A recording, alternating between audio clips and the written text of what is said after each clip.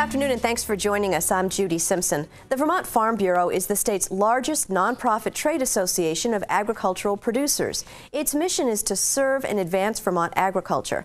Well, this afternoon we're going to find out more about the Farm Bureau and the 14 Farm Bureau chapters located in each Vermont county. Joining me is Betsy Green. Betsy is a regular contributor to Across the Fence as the UVM Extension Equine Specialist. She's also president of the Chittenden County Farm Bureau. Also with us is the vice president of the Chittenden County Farm Bureau, Hayes Sogoloff. Hayes and his wife own and operate Cedar Spring Farm in Charlotte. Thanks so much for being with us. Great to be here. Let's start off talking a little bit about, Hayes, just what you do in your business. We own and operate a training stable for Morgan horses in Charlotte. And we used to live in Essex for about 35 years and then got surrounded, well, where you live, by Lang Farm, and sold our property and moved to Charlotte where there was some open land. And so, Betsy, what does the Farm Bureau do? I know we mentioned there are 14 chapters, but... Yeah, the Farm Bureau works overall to try and represent and help farmers maintain and build their businesses in Vermont. So whether it's a small farm, organic, traditional, or any other type of diversified ag, you know, the old and the new coming in, Vermont Farm Bureau is trying to represent them and help assist them. And so about how many people are in your chapter, or members? Well, in our county we have, I think we have over 300 members. Pretty close. Yeah, and so, and it's just working together. Some of those are supporters of farms, some of those are farmers, and both are very important. And so who can be a member? Anyone can be a member. We have, you know, whether they have an interest in farming or just want to support or do it for their livelihood, anyone can be a member. And so what are some of the issues that the your Farm Bureau works on in Chittenden County? What are some of the big issues? So one of the things that we have actively going on right now is we have H202, a bill in the House for trying to get the agriculture defined under or judged under one definition instead of the many different types of farming definitions that are used sometimes when they're convenient for approving or disapproving. And that's been a big issue for us in Chittenden for many of our farm operations. Can you give me an example of that?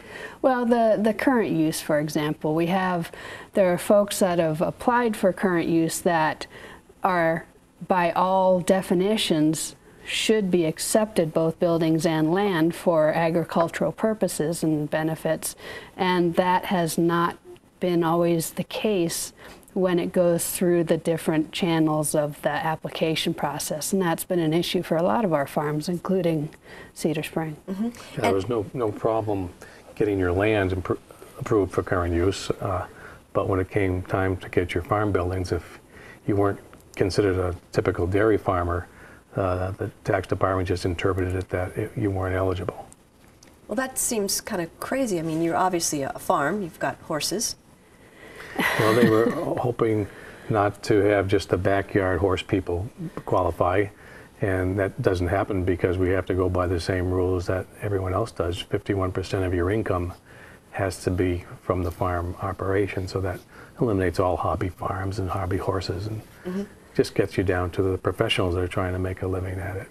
And those professionals are keeping land open just as the other farms are too, and they met the requirements. So that was one of our big purposes with the H202, and one of the things that got our group together and active. Yeah, that's how we became members. I mean, we were always members in absentia, but then when we found out that Betsy got involved and she said, well, look, I'm equine related and there may be some issues if you want to come on board here that we can work with, and that's when Bonnie and I became active in the Chittenden County part of it.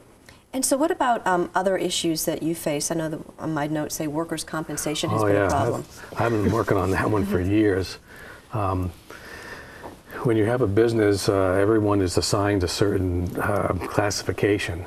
And it's just very strange that in the horse industry, people that work in our barns, just the stable help, the kids that clean the stalls and get the horses ready, they're under a classification that includes race horse jockeys, harness racers, Rodeos. rodeos, really high-end occupations that require, you know, much more Or high risk. remuneration. Yeah.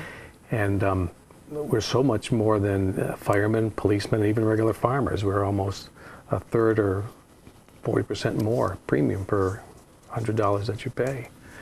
And I looked into this and looked into it, and I found that there's a precedent where in Maryland and New York, the people who ran the racetracks there found out that they were paying for their stall cleaners the same as they were paying for their jockeys, and they came up with a two-tier system. And that's what we were hoping to promulgate here in our state, a two-tier system. And how long have you been working on this issue? Oh, not long enough. I mean, we started just by phone calls to the insurance companies, and they couldn't believe that there was such a discrepancy, and they found out that it was. But it's such a, you just can't get the State Department on your side because they don't make those rates. It goes up to the national rating. And to do that, you have to make a legislative change and make the two-tier system like they did in Maryland and New York.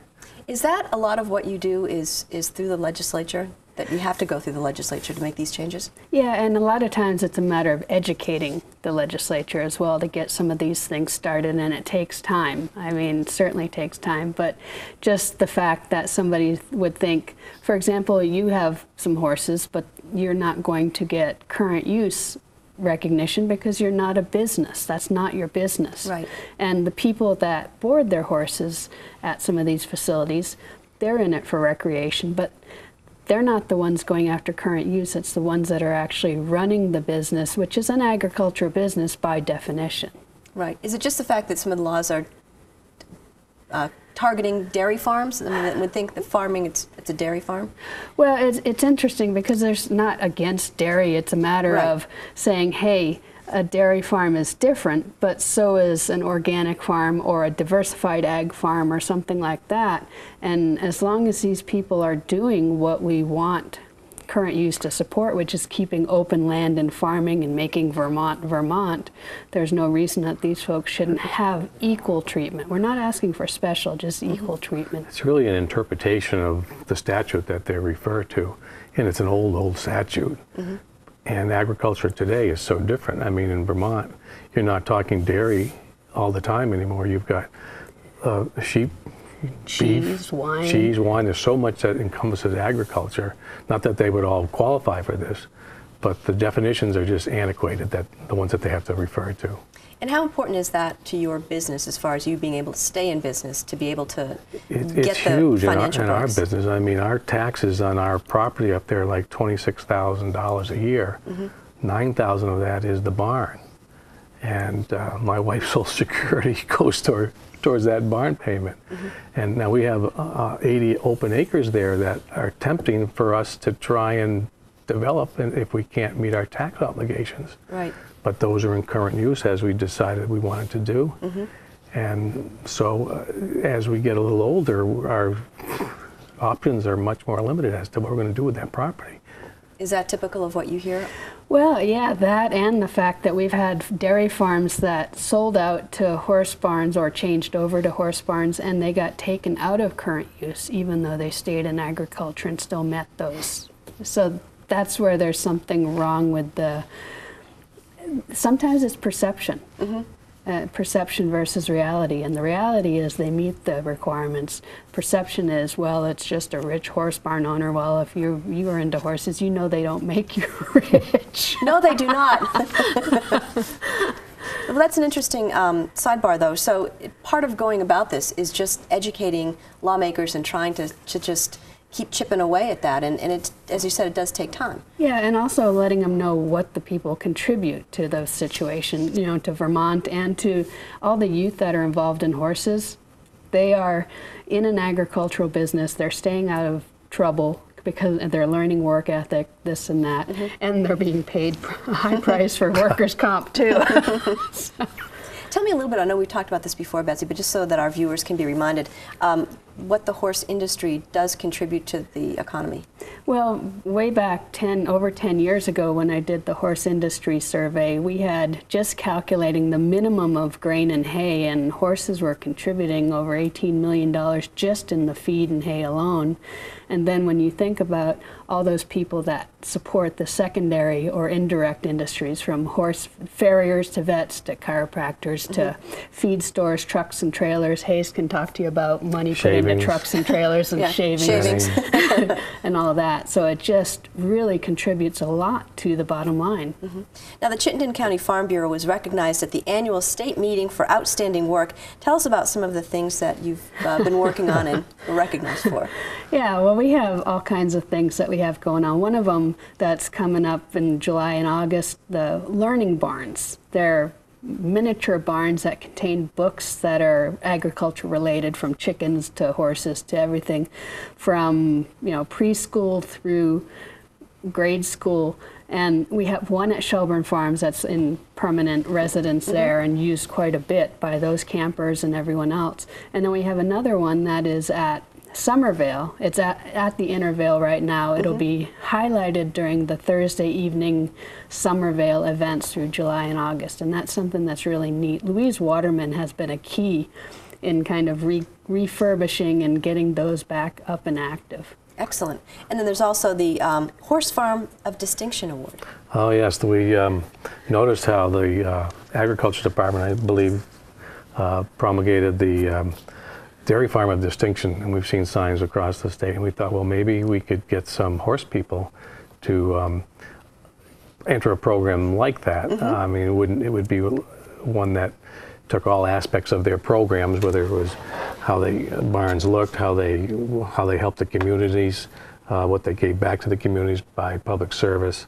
We had a bunch of different little forms that they could look at and just see if they qualified for. I know you have a sign that you wanted to show. Oh yes, right. This is a typical sign that we had made locally. Nice. And yeah, and so it's basically an application process. The Farm Bureau, the forms are on the Farm Bureau website, and it's something that actually I think we're still taking applications for this year, and we try and recognize a farm a year, and it doesn't have to be new and fancy, but one of the key things for us is it also has to have safety aspects, because farm depends on clientele, and often those clientele are youth. Right. So we have those forms at the feed stores that the horse people go to. Yeah. And so, Betsy, I know you were here before talking about the PSA that was produced, and actually it's going to be recognized nationally. Yeah, it actually is the top national winner in the video form section of the Communications Award of the National Association of County Agricultural Agents. So I'll have a meeting in Pittsburgh, Pennsylvania, and pick up that award that this PSA has won. Let's take a look at it again. Sure.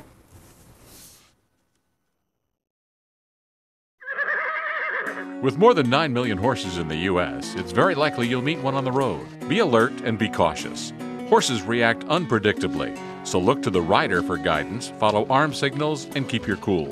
Motorists should slow down and pass wide around the horse. Riders, stay in single file on the right-hand side of the road. Drivers, don't honk the horn or rev the engine.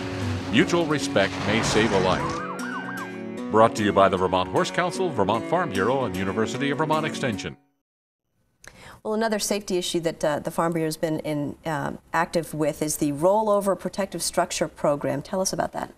Yeah, well, a lot of people have seen shows on Across the Fence about ROPS, or rollover protection for tractors, and Chittenden County thought, what can we do to help farmers and support Farm Bureau and so we actually put out a challenge to all the other county Farm Bureaus and said, we're funding a rollover protection ROPS bar for a farmer in our county.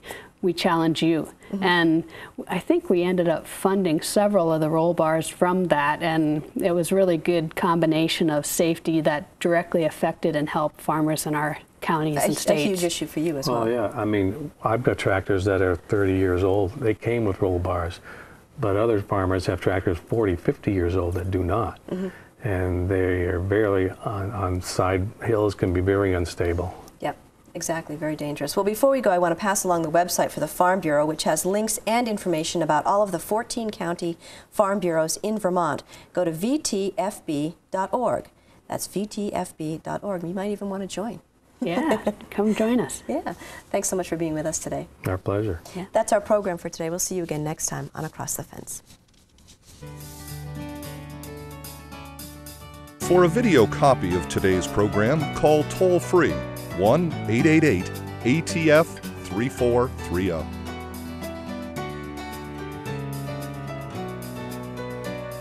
Across the Fence is brought to you as a public service by University of Vermont Extension and WCAX-TV.